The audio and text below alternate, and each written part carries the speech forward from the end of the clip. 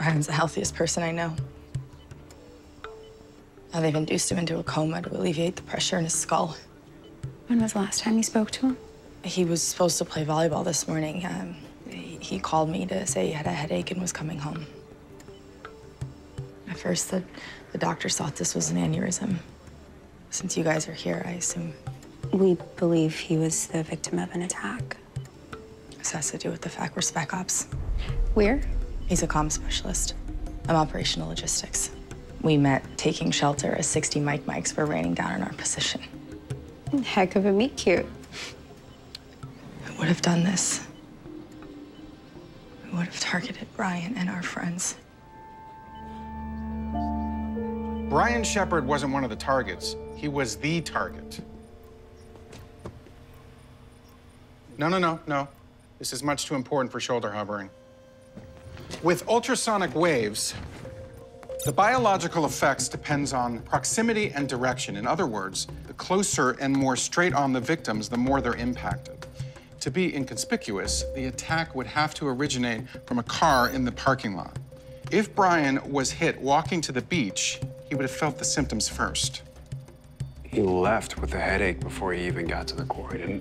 And with the trees, it might have taken a few minutes for the attacker to realize. Brian went back to his car. Meanwhile, the people playing volleyball are still in the path, collapsing with relatively minor symptoms. But 15 minutes later, Brian drives his car off the road, ends up in a coma. The MARSOC team really was just collateral damage. Told you. Any way to track the attacker? I checked traffic cams and looked for social media video of the accident, nothing. But I may be able to track the weapon. I know someone with a DARPA research lab on the island. You want to come with? Like a science lab. I think Jesse might need my help upstairs. Fine, I'll ask Lucy. She'll appreciate the ingenuity. Come on, Ernie. I will go with you if you want. Luddite. When you joined NCIS, how often did you and Miss Shaw see each other?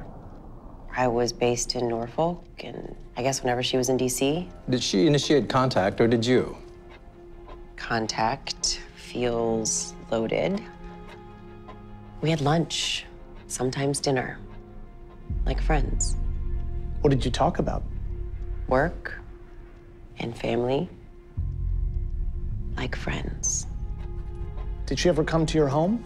Yes. How often? However often friends come over. Did you ever vacation together? Yes. We went to the Poconos once, and to New York with my son to see The Lion King. When did you go to Mexico? Look, I know this falls under the you ask the questions, not me category, but can I ask, why is this important?